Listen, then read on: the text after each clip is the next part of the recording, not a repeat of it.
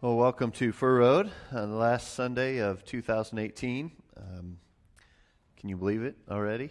It goes fast, doesn't it? I hope everyone had a good Christmas. Glad you've joined us here today. It's Family Sunday also, so we have some of our younger people in here today, so we're glad to have you guys in here. Believe it or not, I was Friday night in San Antonio this week, and so we went down to watch Iowa State play in the Alamo Bowl, and unfortunately it did not turn out the way we wanted it to. They lost 28-26, and it was one of those that I can hardly talk about it. They made some mistakes. We had 7 false starts and 3 turnovers, but the refs were terrible. They really were.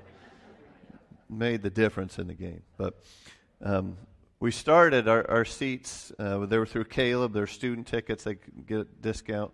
We got there to the game, and we were up in this upper corner, and they had put some special banners for the Alamo Bowl. It's in the Alamo Dome, and we sat down, and we're like, we're behind this banner. We can only see half the field. So we found some other seats that nobody had taken, so we had good seats after that. But we had fun as a family, and I hope you guys had some good family times in the last week, and had a great Christmas together. Let me say this to start with. How many of you are you're ready for a new year? Like you thought 2018 would never end. Like it was a hard year. Raise your hand if that was the case. Okay, several of you. How many of you are like, man, it was a pretty good year. I wish it would just keep going. You know, yeah. How about it's just like any other year. It was okay. There's good and bad. Yeah, probably a lot of you are in that category. Any way you look at it, 2019 is coming, and some of you this coming year will have a good year. Some of you will have some tough stuff to deal with. There's a lot of things they're out of our control, and there are a lot of things that we can control, and so what we want to do is kind of do the best with the things we can control. One of the things that we can control is our commitment to serving God this coming year. Right? We can control that, and so for the last 5 years, I've done a sermon called "What's Your Word?" to kind of lead into the new year, and I've encouraged everyone to come up with a word that they're going to kind of have as their key word for the year. There's something they're going to work on, or a theme word, and you guys have come up with some really great words. Some of you have really done well with that. You kind of worked on that throughout the year. Some of you come up with a word and you never think about it again for the rest of the year, and that's okay too. But we're going to do a similar thing this year, but I'm going to change it a little bit. I'm actually maybe upping the ante a little bit for 2019. Instead of challenging you to pick a word this year, I'm challenging you to pick an action, okay? So you guys, you're on board with me, all right? It's an action, okay? So we're going to ask you guys, what is something that you're going to try to specifically do this year, okay, to put your faith in action? You see, I think we often think of faith as just a noun, okay? It's the things we believe. It's our belief in Jesus. It's our personal acceptance of God. Our faith is a thing.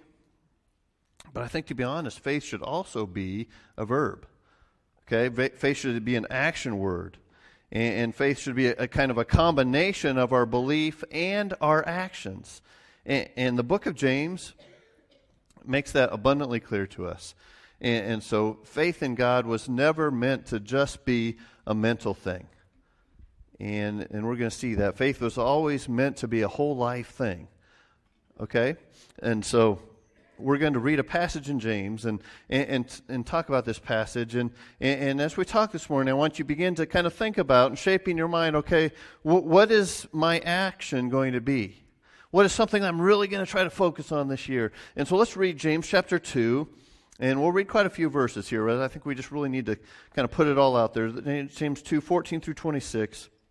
It says this: "What good is it, my brothers and sisters, if someone claims to have faith but has no deeds? Can such faith save them? Suppose a brother or a sister is without clothes and daily food. If one of you says to them, go in peace, keep warm and well fed, but does nothing about their physical needs, what good is it? In the same way, faith by itself, if it is not accompanied by action, is dead. But someone will say, you have faith, I have deeds. Show me your faith without deeds, and I will show you my faith by my deeds. You believe that there is one God? Good. Even the demons believe that and shudder. You foolish person, do you want evidence that faith without deeds is useless? Was not our father Abraham considered righteous for what he did when he offered his son Isaac on the altar? You see that his faith and his actions were working together, and his faith was made complete by what he did. And the scripture was fulfilled that says, Abraham believed God, and it was credited to him as righteousness. And he was called God's friend. You see that a person is considered righteous by what they do and not by faith alone. In the same way, was not even Rahab the prostitute considered righteous for what she did when she gave lodging to the spies and sent them off in a different direction? As the body without the spirit is dead, so faith without deeds is dead. Okay, James doesn't really mess around, does he? Okay, he just says it like it is. And I really like the book of James because it's so practical.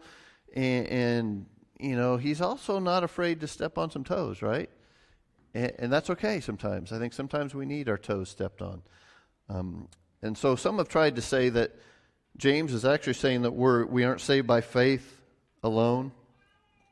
And he's going against what Paul said. And I don't think that's what he's saying. I think he's saying that if you have no actions to back your faith, then you really had no faith in the first place. You see the difference there?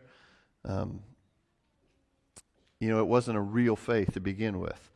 And personally, I think this is still an issue, a huge issue in Christianity's day, just like it was in the early church that James was talking about.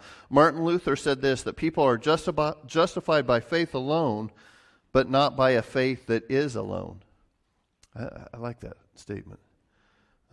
So as we begin to think about what's going to look like to put our faith into action, I want to go through a few nuts and bolts of an active faith. You can follow along on the back of your bulletins if you'd like to. Nut and bolt number 1, no action equals no faith. Real faith equals real action. Okay, our works don't save us, okay, but we are saved to do good works. Okay, our salvation should lead to service. And it isn't just a matter of just doing enough to squeak by, right? The stuff we do for God should be just a kind of a natural result of our faith. It should be who we are. Because God's love overflows to us, we want our love from God to overflow to others. It's just a natural thing. One of the things that has been a result of faith that hasn't led to action is kind of a consumer mindset when it comes to going to church. Okay, what a lot of people kind of go into church. Okay, what does this church have to offer me? How many programs does this church have? How can this church serve me? Do you see how the focus is kind of wrong there? And many churches, I think, have bought into that, and it's like, okay, we have to do everything we can to be the biggest and the best, and we got to have the most programs and the most things to offer people. But I also think a lot of churches are starting to realize that it isn't just about being the biggest and the best and having the most programs.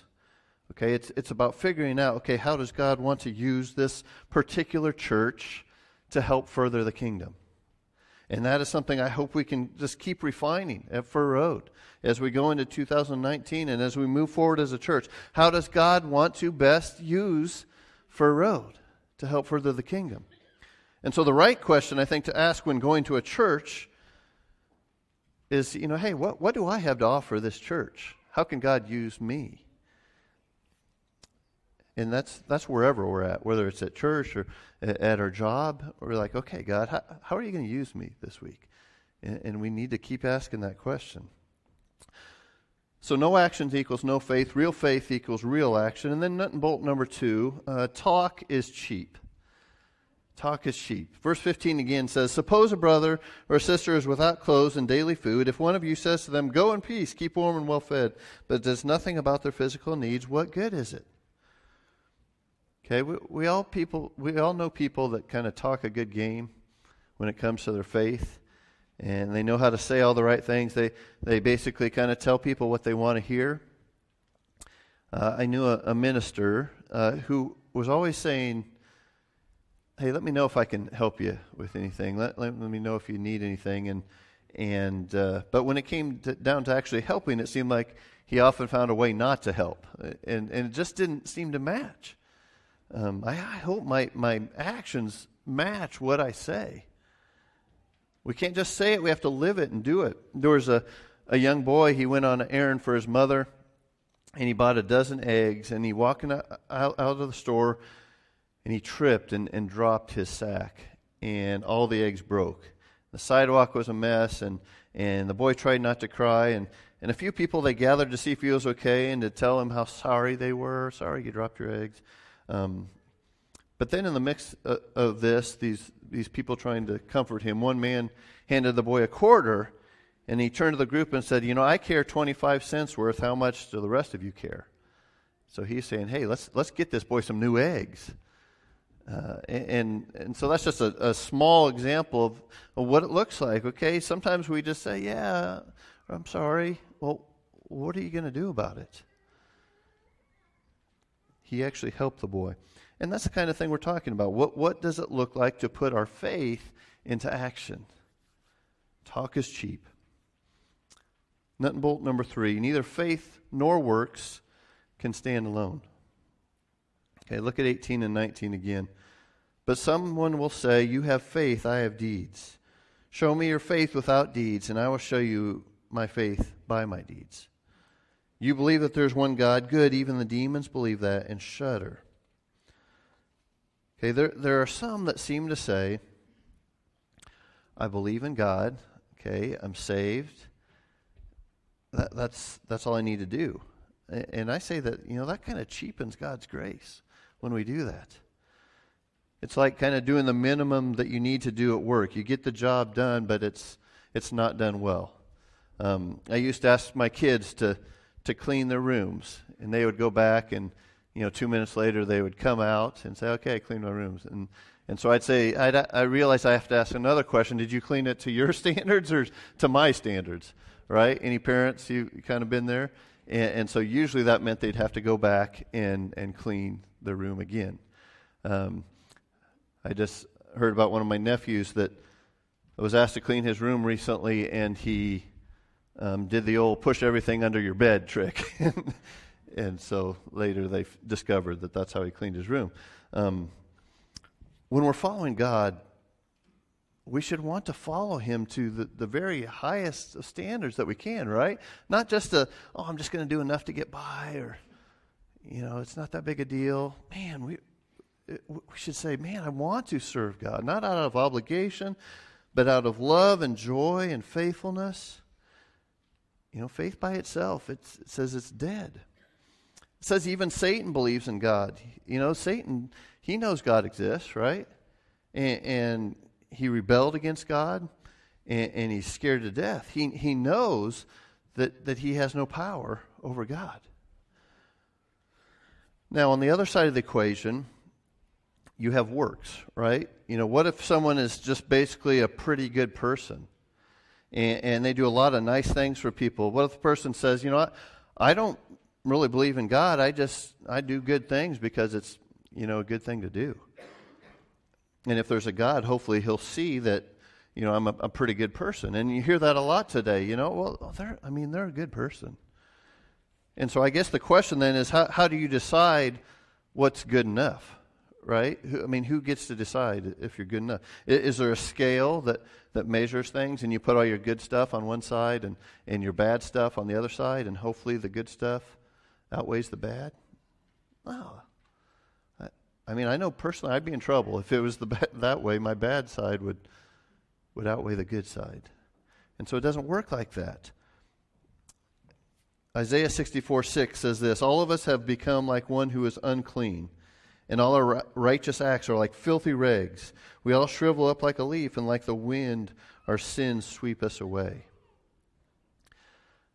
Another kind of step on your toes kind of verse, but basically it's saying that the good stuff that we do, it's just like a bunch of dirty rags compared to what God has done for us. And so those dirty rags, they don't save us. But the cool thing is that God will use those dirty rags if we let him. to say, God, I don't know much to give you. I know I make a lot of mistakes, but here it is. I'm giving it to you. And those dirty rags, they go hand in hand with our faith. There was an old boatman, and he painted the words faith on one side of one oar of his boat, and works on the other side. And he kind of explained it like this. He started rowing the oar that said faith on it, just that oar out in the water, and the boat kind of went in a circle, right? And so then he did it with the other side, the oar that said works on it, and he just started rowing that side, and it went in a circle the other way. And so then he explained it like this. The oar marked works was put in place. Let's see. He said this. To make a passage across the lake, one needs both oars working simultaneously in order to keep the boat in a straight and narrow way.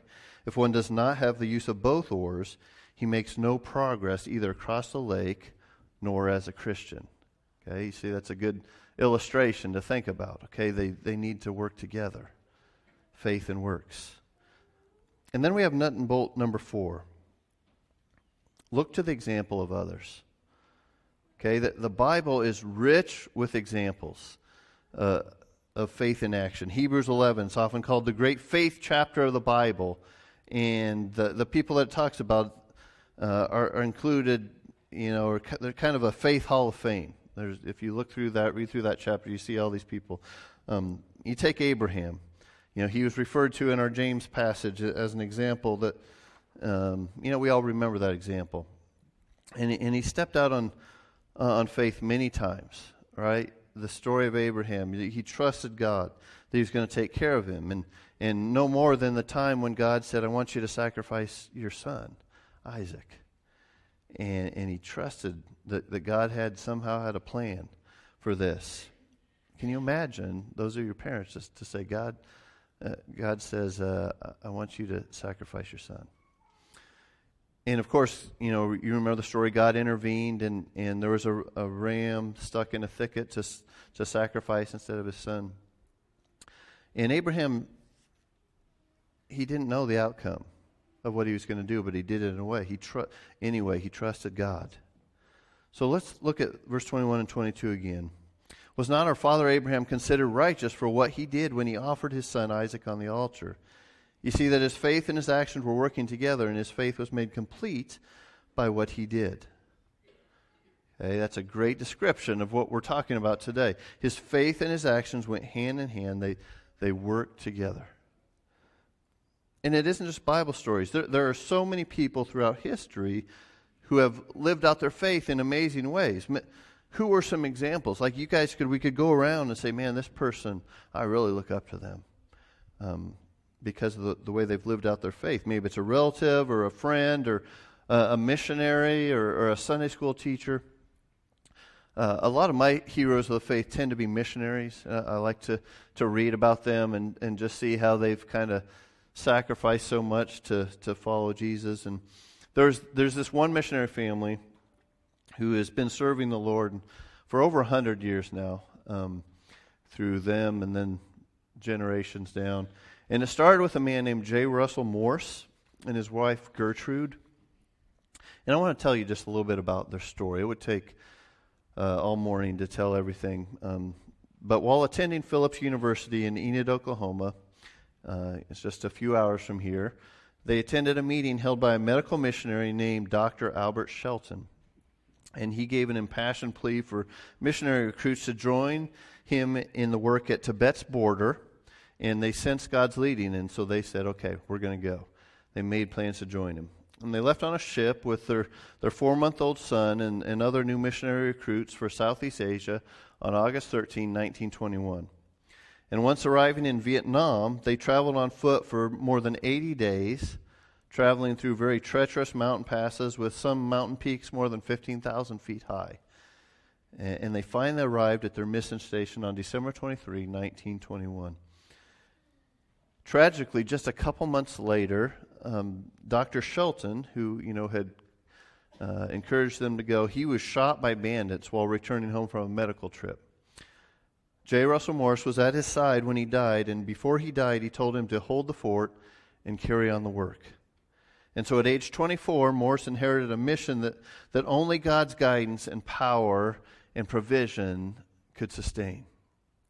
The next few years were really tough. They faced bandits and diseases and great spiritual warfare, but they persisted in preaching the gospel in remote areas, often where the gospel had never been shared before.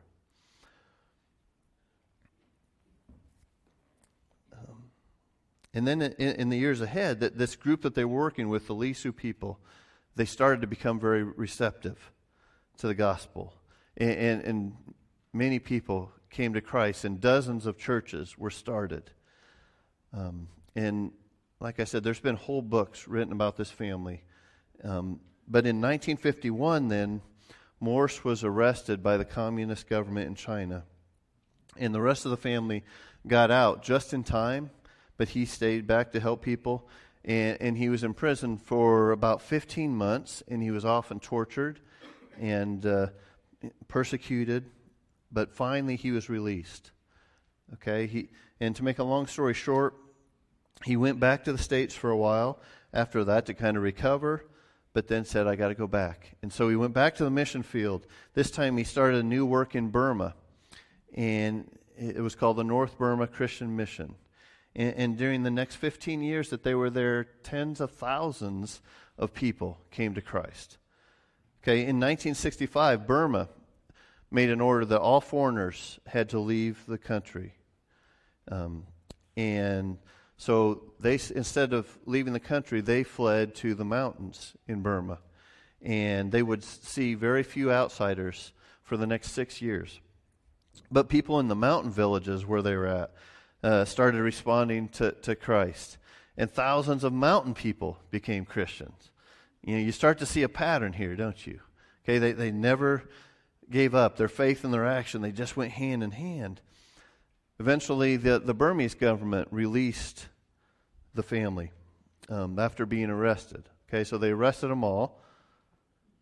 They're released after 3 months, and they went into Thailand, which is right next to there, and they continued their work. And they discovered many tribes there who didn't ever hear about Jesus before, and people continue to respond to Christ.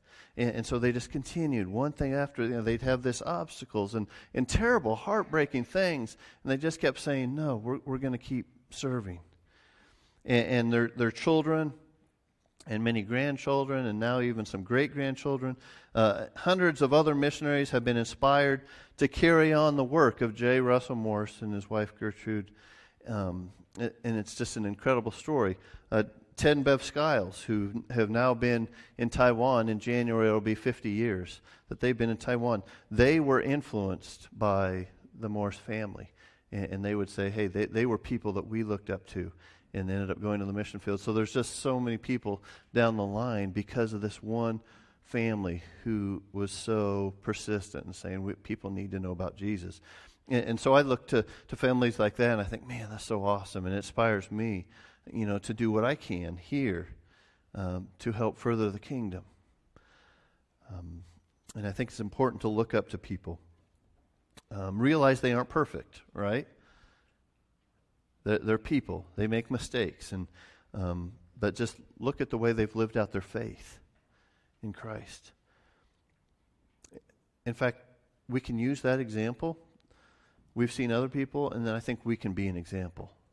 Okay, be an example to others. Just like they were an example to you. There's a poem. I first actually heard this from a coach when I was in high school playing football, and they read this poem to us before a playoff game.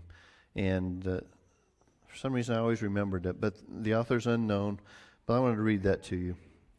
There are little eyes upon you as they're watching night and day. There are little ears that quickly take in every word you say. There are little hands all eager to do anything you do, and a little boy who's dreaming of the day he'll be like you. You're the little fellow's idol. You're the wisest of the wise. In his little mind about you, no suspicions ever rise. He believes in you devoutly, holds all you say and do. He will say and do in your way when he's grown up, just like you. There's a wide-eyed little fellow who believes you're always right, and his eyes are always open, and he watches day and night. You're setting an example every day in all you do for the little boy who's waiting to grow up to be just like you. And I think we can apply this to living out our faith. People are watching us.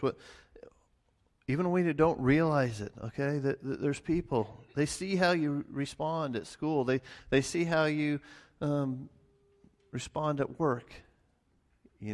What's it look like? What's your faith look like? Are they going to see a faith that is alive and active? Or are they going to see that we're any different from the world around us? How will others see you living out your faith? What does it look like for you? Be an example to others. Okay, so here we go. All right, 2019. What's your action going to be? We come into this time and we're tempted to make a bunch of New Year's resolutions, right? And, we're going to exercise more, we're going to eat better and travel more, whatever, blah, blah, blah, right? And in a couple of weeks, it'll be like, oh, man, that's too tough. I'm not doing that. I would challenge us to make some spiritual commitments that may lead to eternal benefits to the world around us. Okay, if we're going to make some changes, and some of us need to, myself included, need to exercise, it's not those things aren't important, but in the big picture, if we're really going to try to make some serious commitments, man, spiritual commitments to serving God, wow. One more passage, Philippians 2:12 and 13. Therefore, my dear friends, as you have always obeyed, not only in my presence, but now much more in my absence, continue to work out your salvation with fear and trembling. For it is God who works in you to will and to act in order to fulfill his good purpose. Okay, that was written by Paul, same man who said we're saved by grace. So obviously he's not going against that, right, what he had said. But he's talking about living out our faith in reverence to God. Listen to that same passage in the Message version. What I'm getting at, friends, is that you should simply keep on doing what you've done from the beginning. When I was living among you, you lived in responsive obedience. Now that I'm separated from you, keep it up. Better yet, redouble your efforts. Be energetic in your life of salvation, reverent and sensitive before God. Okay, he's challenging the people. You guys were doing great. Keep it going. In fact, step it up. How are you going to grow in your faith? So, what area of living out your faith are you guys going to focus on this year? I don't know. I mean, you guys are going to have to decide, but are you going to be more public about your faith? Are you going to try to build some relationships with non-Christians this year and just love on them? Are you going to find a place to serve at church? Or are you going to really try to grow your roots deeper through prayer and reading God's Word this year? Maybe you need to get back into the game. You've just been a spectator for quite a while. It's time to get back into it. So what are you going to do? What's your action going to be? So there's a card. Some of you have probably seen it already in the seat backs in front of you. So you might need to pass those around a little bit so everybody can have one of those. And if you need to reach behind or in front of you, you guys can do that. And we're going to have a couple minutes here of just kind of reflection time here in a minute. And I want you to begin to praying about, thinking about, okay, God, what do I need to do this year? What's an action I need to take? And then I encourage you to take that card with you when you leave today and put that somewhere where you'll see it throughout the year. Well, maybe it's on your mirror. Maybe it's in your car or somewhere that's just going to remind you. So a good place is not in your Bible where you stick it clear in there and then 6 months you're like, Oh, yeah, there's that card. What's my action? Yeah, my action was to put it in my Bible. No. So why is this so important? Why am I talking about this? I believe it is giving hands and feet to the gospel message of Jesus. We don't serve God to make us feel good or to puff us up or to, kind of check our good deed stuff off the list. That's not why we do this. We do these things because Jesus died for us. And when we accept this and decide to follow Him, it's a blessing to be able to serve Him. It's like, what a privilege that I get to do this. It's not a duty at all. Friends, faith isn't just a noun. It's a verb as well. Is it a verb in your life?